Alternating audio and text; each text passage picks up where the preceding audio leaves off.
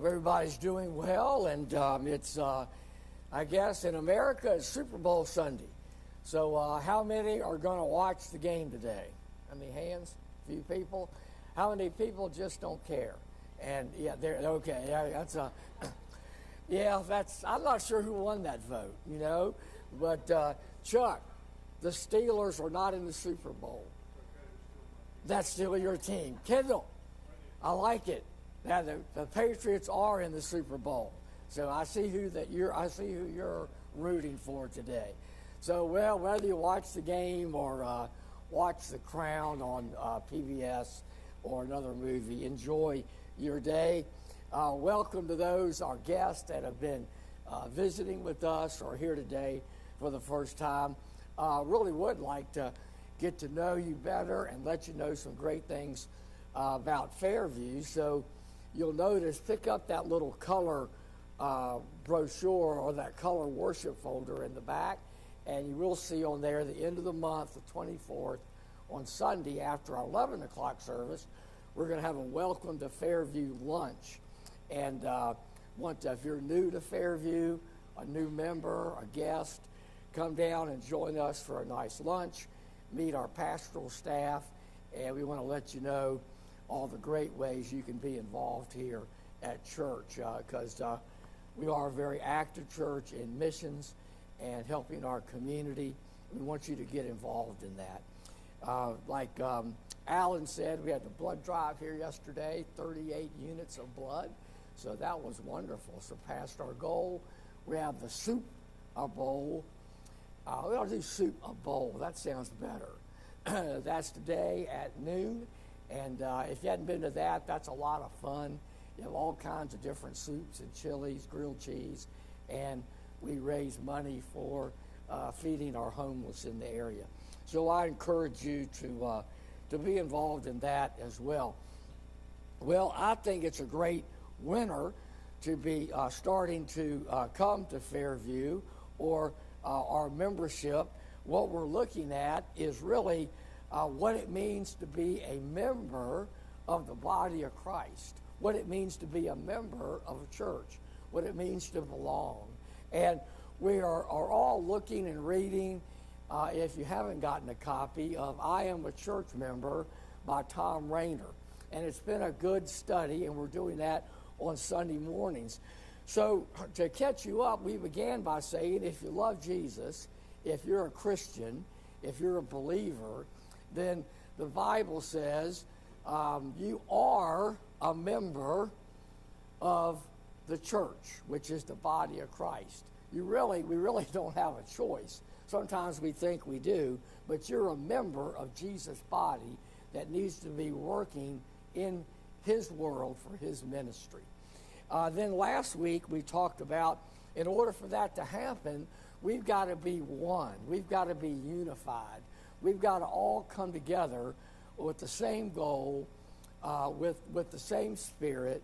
And we've got not just unified doesn't mean just to get along, but we need to be really like Jesus prayed for us. We need to be one as Jesus and the Father and the Spirit are one. And this week, the message about church membership is really about church is not about your own preferences and your own desires. And of all of the topics that we'll do over the next couple of weeks, this may be the most challenging. This may be the most challenging one for us to look in the mirror at ourselves about. You know, not making relationships that we're in, and not making memberships that we're in, and even not making the church we go to and belong to about us, not focusing on us and what we get out of it, just goes against human nature, doesn't it? It's just not what we feel like we need to do. Because I think from the time we were born and raised in our culture, we're raised to be number one. We really believe, a lot of us, that the world revolves around us. We are taught that we actually think sometimes, some of us, that no one else has an idea or no one else knows how to do things as well as we do. And we're going to let people know about it. Now, the difficulty with this kind of thinking as it relates to being a part of the body of Jesus Christ and a member of a local church working together and being one is that it's the opposite of what the Bible says. And there's no way we can live like that and think like that and behave like that and be a functioning body of Jesus Christ, especially here at Fairview. The New Testament clearly points out, now get ready for this, as maybe a different way of thinking, church membership is not about you. Church membership is not about you. It's about Jesus. It's about the song we just sang, the heart of worship. It's not about us. It's not about our preferences. It's not about our desires. It's about Jesus Christ and worshiping him and living for him. But don't feel bad. Even those closest to Jesus would get this mixed up. If you look back in the 10th chapter of Mark, James and John, his closest disciples that had lived with him, ate with him, slept with him, heard his teaching, saw the miracles, heard him talk about being a servant leader. They're walking along the road one day, and all of a sudden they ask Jesus the question, okay, Jesus, who's going to be the greatest in your kingdom? I think it should be us two brothers. They even got mixed up in listening to Christ and his word, and somehow they thought Jesus' coming was all about them. So it's just in our nature, and maybe that's why it's one of the most difficult lessons to get our minds wrapped around. But as last week we looked at what Jesus said in the Gospel of John, kind of deeper theologically, the why we need to be unified, Paul talks about being unified. A big part of that is not seeking our own desires in the body, in the group of believers we're with. Now, he does this in Philippians. So turn with me in your Bibles, if you have them, if you desire to Philippians. It's over in the New Testament. And it's a little book. It's often called a letter that Paul wrote, a letter of joy. He loves this church at Philippi so much, it's one of the prison letters. Paul is writing this letter to this church as he sits in a Roman prison, never to get out. He will soon be executed by Caesar's orders very soon. But he hears about some struggles at Philippi, and he wants to let them know that he's there with them, praying for them, encouraging them. And in the second chapter, he really connects unity, oneness, with very practically how to do it. And that's what we want to look at this morning. So first of all, let's look at Philippians chapter 2, and let me read the first 5 verses. Paul says, therefore, if you have any encouragement from being united with Christ, if any comfort from his love, if any common sharing in the Spirit, if any tenderness and compassion, then make my joy complete by being like-minded, having the same love, being one in the Spirit and of one mind. Can you hear Paul begging, imploring this church to be one? You know, if you love Jesus at all, make my joy complete by coming together as one mind, as coming together with one purpose. And then he starts to get practical here. Here's the tough part, verse 3, beginning there. Do nothing out of selfish ambition or vain conceit. Rather, in humility, value others above yourselves, not looking to your own interests, but each of you to the interest of others. in your relationships with one another, have the same mindset of Christ Jesus. So he tells us what actions to take to be one, to have unity, to not let our own selfish desires get in the way. But they're pretty tough things, aren't they? Do you ever struggle? Do nothing out of selfish ambition and vain conceit. Do you ever struggle with that one? Just in your relationships that you have with your family or your spouse or your mom and dad or your good friends? Rather, in humility, now, value others above yourselves. Do you live life that way? Do you value others above yourselves? Is that how we've been taught? And then not looking to your own interest, but each of you to the interest of others. Wow, that's pretty radical teaching. Do you think we need a little bit of that at our churches? Do you think we need a little bit of that in our country? Do you think we need a little bit of that in the world? But it's not how we think, is it? So how do we do that? So Paul goes on, and once again, as mysteriously but logically we've seen each week when we're talking about how to be a good church member, he uses Jesus as our ultimate example. How do we get there? How do we get that mindset? How do we think of others first? He says, have the same mind of Christ Jesus. And then the rest of this passage that we're going to look at today, he tells us what Jesus did and how he was a servant. And let's get a little practical how we can put that in our own life.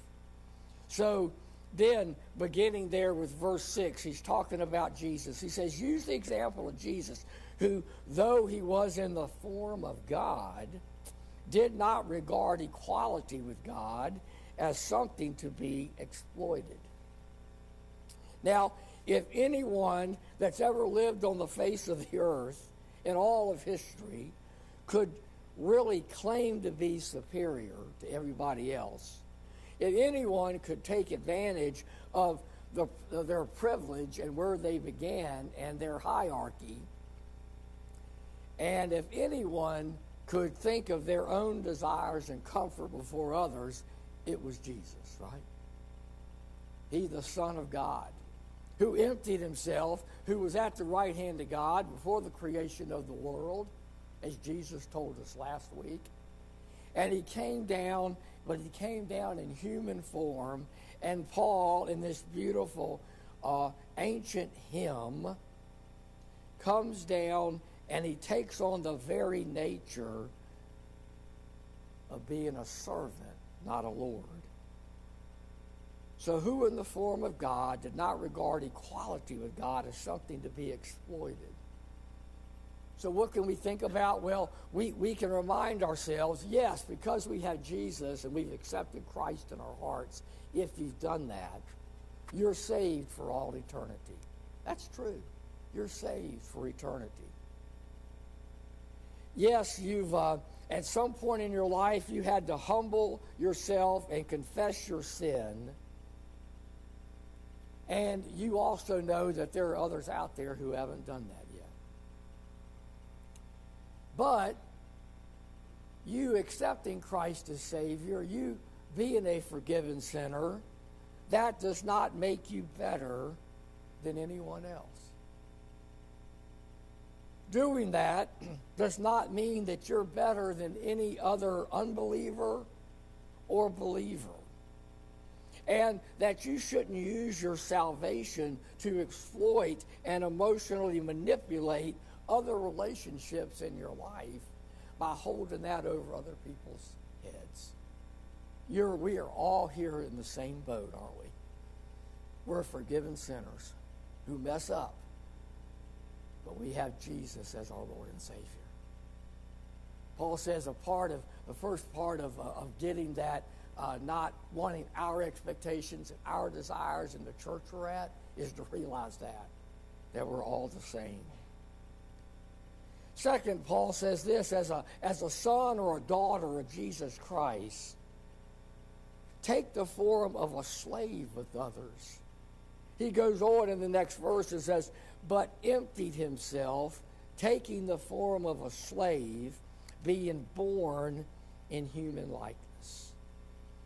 So how do we live out this mind of Christ? Well, we live out a forgiven life in gratitude by serving others.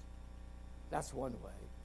We are so grateful for the grace of Jesus Christ. We're so grateful for how Jesus has saved us and changed us and given us hope, that we spend the rest of our lives in thankfulness and gratitude in serving others, knowing we can never pay back Jesus for what he's done, but we sure can try. We can resist having to be right all the time because of what Christ has done for us. Are you like that? Do you ever feel like you've got to be right all the time? We can judge less and forgive more because that's what God has chosen to do with us. We don't get what we deserve, do we? We get salvation. We can search out and discover a ministry that we can get involved with to people who are less fortunate than we are, and we can love them without expecting anything in return. That's living a life of gratitude in what Jesus has done for us. So I encourage you, and one of the practical things is seek out a person, seek out a group of people, seek out a race, seek out someone you don't agree with, seek out a person that right now you would say, I don't like, and find a way to serve them in the name of Jesus. And you'll begin living out how Christ wants you to be in his body, the church. Not an easy task, is it? Third, to do that, in using Jesus' example, we have to humble ourselves. Jesus, he says there in the end of 7 and the beginning of verse 8, and being found in human form, he humbled himself and became obedient to the point of death, even death on a cross. Even death on a cross. Jesus humbled himself so much that and wanted to obey God the Father so much. He did that even to the extreme of dying on the cross to save the world from their sins. That's amazing. That's humility. So how can we live out this humility and have that mind of Christ? Here's a few things. Talk less and listen more. That's good advice, isn't it? Especially in church and in the community you're at, in your family, whatever. Talk less and listen more. Second, seek first to understand and then be understood. I see this all the time. People want to come in and let me know I want you to understand me. Or maybe you've had a relationship like that with somebody else. You need to understand where I'm coming from. My position's the most important. Instead of first trying to understand where another person is. That's the approach I try to take. Someone's coming in to really talk about something or upset about something. I just say the first thing I want to do is I want to understand perfectly where you're coming from. Stephen Covey years ago told a great story. I may have told it before. He said he was on the subway in a big city, and there was obviously a dad there with 2 kids, and the subway was fairly crowded, and oblivious to the dad, these kids were running all over the subway. You know how kids can be. They were stepping on toes. They were getting in people's faces and business and talking loud, sometimes crying on this trip, throwing a tantrum. The dad just sat and did nothing. like he didn't even notice. And Stephen said, I couldn't take it any longer. Don't you always want to say something? And Stephen said, I finally said, sir, don't you see your kids, are kind of out of control here a little bit? You think they could sit up with you? And he kind of woke him up, this man out of a fog. And the guy said, I'm sorry. He said, I'm sorry, sir.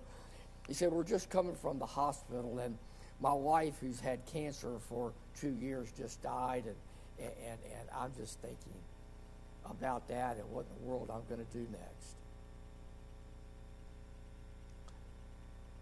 Seek first to understand, and then to be understood. Rejoice at other people's successes. Can you do that? Can you rejoice at other people's victories and successes? I guess the opposite of that is being jealous and covet.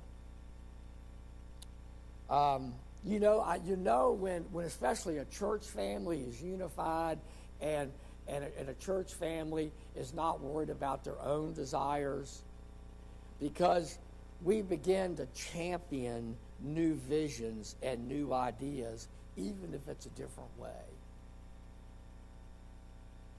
Looking to do things Jesus' way and not our way promotes creativity. It promotes innovation. It promotes us being able to see where God's working and join him. And then maybe one of the humblest things of all is find a new believer and help disciple him or her in the way of Jesus.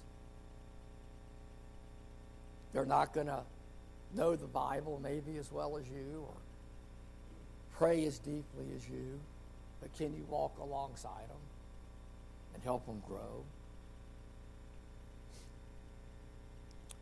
And lastly, in this beautiful hymn, is know that living out the life of Jesus as a servant, know that there's a great reward. Paul gives us Jesus' reward, doesn't he? Right, we're beginning somewhere in verse 9 there. Therefore God also highly exalted him, Jesus, and gave him the name that is above every name, so at the name of Jesus every knee should bend in heaven and on earth and under the earth, and every tongue should confess that Jesus Christ is Lord, to the glory of God the Father. Paul reminds us that if we have the mind of Christ, we live for him. The faithful Christian, our reward, our greatest reward lies with us in glory, in eternity, in the eternity that we'll spend with Jesus. Our great day will be when we are able to bow at the feet of our Savior. Maybe our great day, wouldn't you love for Jesus to look at you and say, as he says in his gospel, well done, thou good and faithful servant. You've been faithful over just a few things. Now welcome. Come into my kingdom and enjoy the eternity. So how do we describe someone who's becoming spiritually mature and thinking of others more than themselves? Leonard Weedle says this. He says, a mature person does not take himself too seriously, keeps himself alert in mind, does not always view with alarm every adverse situation that arises, is too big to be little, never feels too great to do little things, and is never too proud to do humble things, never accepts either successes or failure in themselves as permanent, is one who is able to control his or her impulses, is not afraid to make mistakes, has faith in themselves which becomes stronger as it's fortified by their faith in Jesus.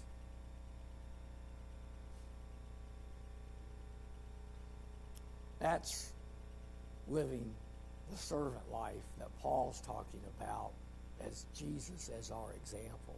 That's living the life that doesn't seek out our preferences and our needs, but the need of the whole body and the needs of our community and our nation and our world that we can meet. That's when we really come together as community of faith. You know, I guess it's divinely appointed that on this Sunday, as we talk about, again, the deeper aspects of being one, that we come, and it's a communion Sunday. And communion comes from community, doesn't it? And it means we do something together. In this case, we remember something together. And so in just a few minutes, I'm going to pray, and then we're going to take communion together. There's bread and there's juice at two stations. And come, and if you know Jesus as your Lord and Savior and here today and just want to participate in community of faith, the church, and we come together to remember what Jesus did for us. The bread reminds us that he gave us his body, that he did go to the cross and take care of the sin problem. The blood reminds us that to do that, he had to give his life and shed his blood. But it also reminds us of the resurrection, that Jesus, in coming back from the dead, gave us the ultimate victory over our worst enemy that we never could conquer without him, death. And so we have eternal life. So come and remember by taking the body and the blood of Jesus and remembering what he did for you. And after we've had communion, you can come up to either side. You'll see I'll be over here, and Willard will be over here. Brent's going to help. Tammy's going to help. And you come and take the body and blood of Christ. Remember what he's done for you as we remember through communion. And then we'll sing a closing song together. And if Christ has put upon your heart today that you need to do something, follow him in a special way, obey him. He's telling you to do something, you do that. You pray about that. He's asking you to ask him into your heart for the first time and become a believer. You come and talk to me about that. And we'll take those next steps. Let's pray, and then we'll enter communion together. Lord Jesus, thank you for your word. And Lord, we know it all begins with you becoming a servant, humbling yourself to walk in our shoes, to show us how to live. But really, you came to rescue us from ourselves through the cross. You rescue us through your death. You conquered sin. You conquered death. We now remember you through taking of this communion. Lord, we ask this in your name. Amen.